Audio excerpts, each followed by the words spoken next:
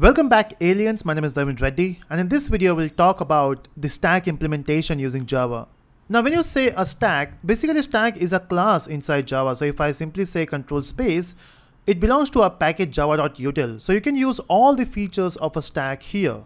But then why to use an inbuilt class when you can create your own? So I don't want to use the stack class which is inbuilt. I want to create my own class. So what I will do, I will right click here on the package. I would say new, and I want to create my own class, and that class name is called a stack. So I have my own class here, and here I will create object of stack. I would say stack nums equal to new stack. Now in this stack object or the nums object, I want to perform certain operations. So when I say nums.push, I want to push the element. I can specify any value here. If I say 15, so the first element should be 15, and then again I can push multiple elements, and then maybe I want to pop element, which is taking out the element from the stack, or maybe I want to fetch element. So when I say stack, basically it has certain features, right? As we discussed in the theory session, we can use push, we can use pop, on, we can use pip. So we'll be working on these methods. So let's start with the first one, which is push. So if you can see in our stack, we don't have any method yet. So let's create certain methods. So the first method is push. Now to implement push, what I will do is I will say public void push. Now since we are adding the value, we are not expecting any value. So let's say push data. So we have to send the data and it will add data there. So now you can see if I go back, now you can push the element and there's no error. But then what you will do with the push? To make it work, first of all, we need to create an array, right? So we have to create an array, and we have to also specify the size of the array. So let's say if I say we have an array here, and initially we'll take an array of 5 elements, so that if you can work on 5 elements, you can work with any number of elements. So let's say if I have the first one, then the second one, then the third one, and fourth and fifth. So we have these 5 elements here. Index number will be 0, 1, 2, 3, and 4. Now if you want to add the first element, as we are doing it here, we are passing 15, right? So that 15 will go to the go to element 0. So somewhere here we'll be having that value, which is 15. But then we don't have array yet. So even before you push the element, you need to create that array. So let's do that. I would say int, and we'll say stack equal to, or stack, it's an array basically. So we'll say stack equal to new int, and the size of int is 5. You can make it dynamic. You can take the input from the user, what array size you want, but time being, let's specify by ourselves. So we have created the array, and now we can push the element. But question arises where? So we'll say, okay, when you say push, you will assign the value to the address location 0. Okay, so that makes sense. We can simply say 0 here, right? So we can say stack of 0, and you can assign the value whatever data is coming. It's so easy. That value, which is 15, will be assigned to the index value 0. It is that simple. But here's a twist. The twist is, what if I want to add one more element? So if I say nums, so if I push another element here, we'll say I want to pass maybe 8. Now we are passing 2 elements, right? We got 15 and we got 8. Now what will happen is, the moment you pass 8 here, the value 8 will be assigned to 0 again with the 0th location. That's not what we want, because if you run this code, the value 15 will be replaced by 8. We don't want that. I want to assign value to 1. That means we need to count it. We need to use a variable which will count the number. And maybe I will use a variable here which is called as top, and the initial value of top would be, let's say, 0. We can simply specify top here, right? So instead of using 0, we can say top. Okay, now when the first element getting inserted, so when you insert 15, that 15 will be inserted here at the top location 0, right? So we got 15 here. Now if I send 8, 8 is also, the value of top is still 0. That means after doing this thing, you have to simply say plus plus. So every time you push an element, you just need to increment the value of top, so that when you pass 8 now, 8 will be assigned to index value 1, because when you pass 8, the value of top at that point is 8. So yeah, so that is how you push the element in the stack. Okay, now next point would be, how will you fetch the element? Maybe I want to pop the element. Or even before, let's push all the element, and let's say I want to print it. I want to print the stack. So after pushing 2 or 3 values, let me just push one more. We have a stack of size 5.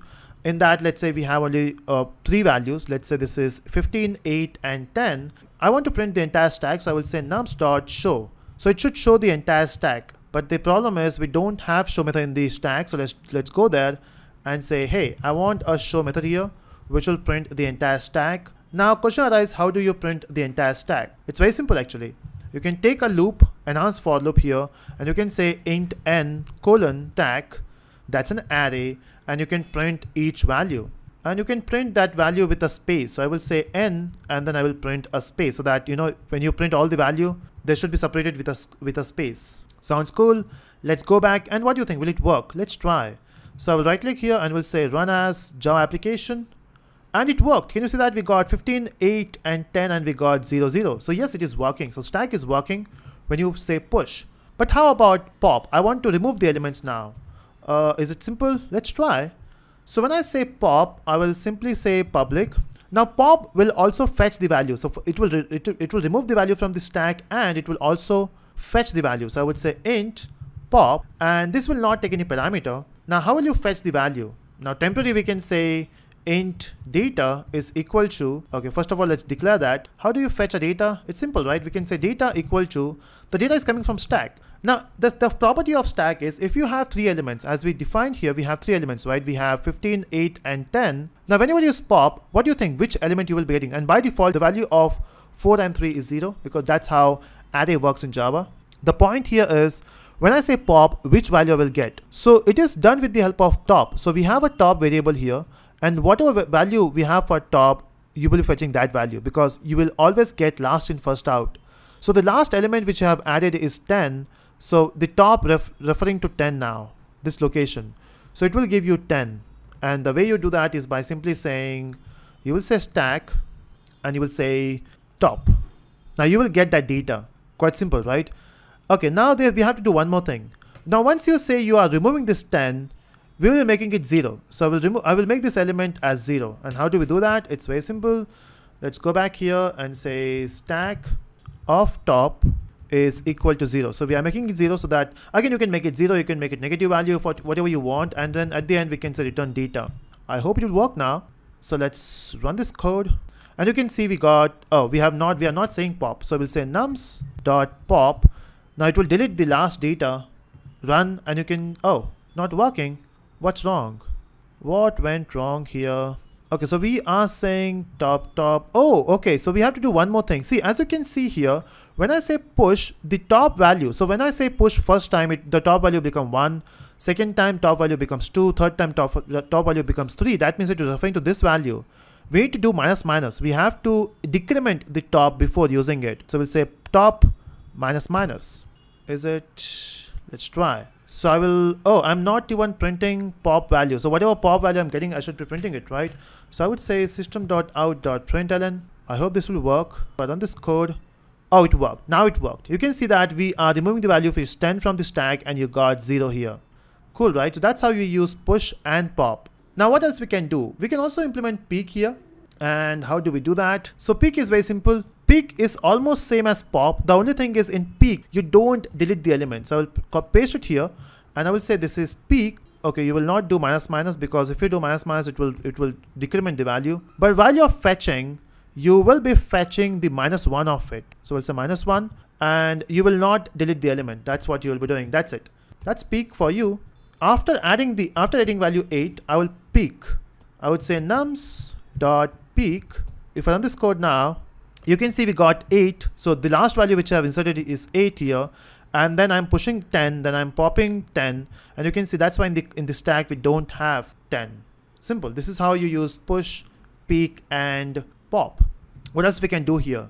Now we can implement certain other methods as well. Example, you can get a size of the stack. You can get you can make this dynamic instead of saying 5, whatever size defined by the user. Or very dynamic, which is every time you add the element, even if the initial size is 5, you can change it. So you can increase the size on the go. Now how do you do that? That we'll see in the upcoming videos. I hope you enjoyed this session on stack. How do we implement stack? And it's quite simple, right?